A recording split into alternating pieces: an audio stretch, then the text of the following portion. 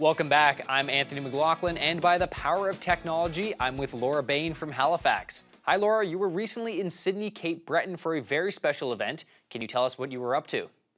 Yeah, that's right. I was up in Sydney, and that was for the Canada Council of the Blind Atlantic Sports and Recreation Weekend. And this was actually the 41st year for the event, which is held in a different city each year.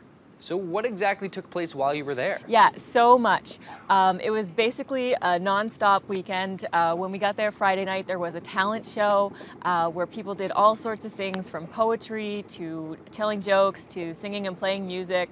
And then Saturday morning, we were off to Glace Bay for some bowling. There were track and field events Saturday afternoon at Cape Breton University. It was a beautiful day. There was like javelin and discus and 60, 100, 400 meter dash.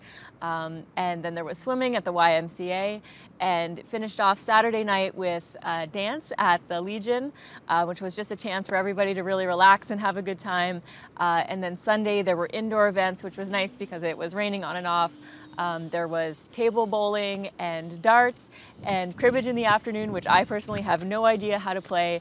And then the whole weekend wrapped up Sunday night with a banquet, with a turkey dinner and awards for the events. Wow, it sounds like a jam-packed couple of days. What was the competition like there for the sporting events? Did you win any awards? Funny you should ask.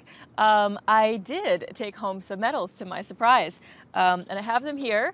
I won Best All-Around Partially Blind Female for the weekend, which was very exciting, and I also won second place in the talent show.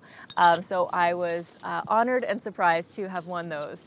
And I also took home a couple of ribbons for some of the track and field events, and surprisingly darts, which was not something I would have thought I was very skilled at, but I guess it was a hidden talent that I didn't know about.